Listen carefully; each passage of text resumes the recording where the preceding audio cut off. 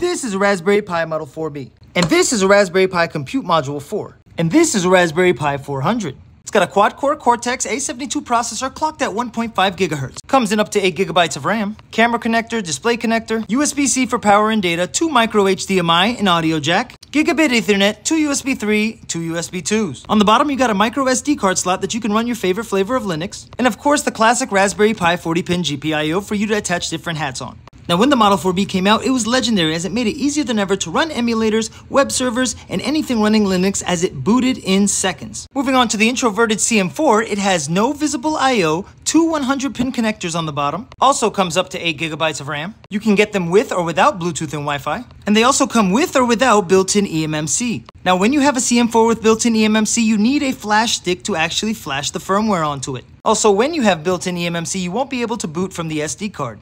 And to save you the headache, just make sure you get a CM4 Lite. That way you can boot from an SD card. I personally love the CM4 and love the CM4 form factor because it spawns some of the best tech that is out today.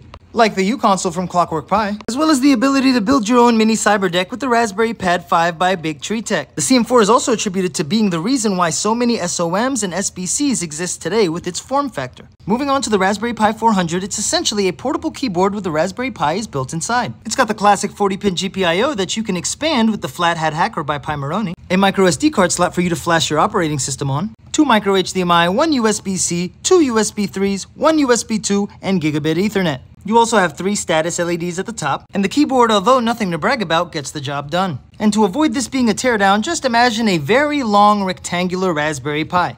And even though these devices have been replaced by the Pi 5, CM5, and Pi 500, the 4th generation of Raspberry Pi computers made history. We go over different SBCs, SOMs, and variations of tech daily, so if you'd like to see more, we'll see you next time.